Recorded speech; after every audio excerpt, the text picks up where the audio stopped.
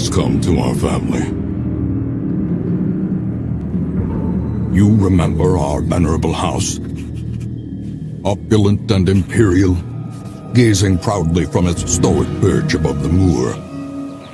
I lived all my years in that ancient, rumor-shadowed manor, fattened by decadence and luxury. And yet I began to tire of conventional extravagance. Singular, unsettling tales suggested the mansion itself was a gateway to some fabulous and unnameable power.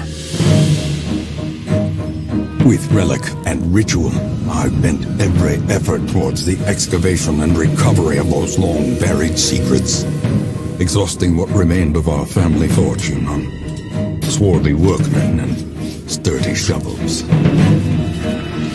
At last, in the salt-soaked crags beneath the lowest foundations, we unearthed that damnable portal of antediluvian evil.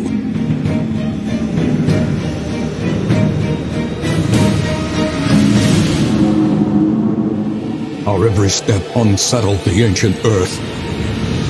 But we were in a realm of death and madness.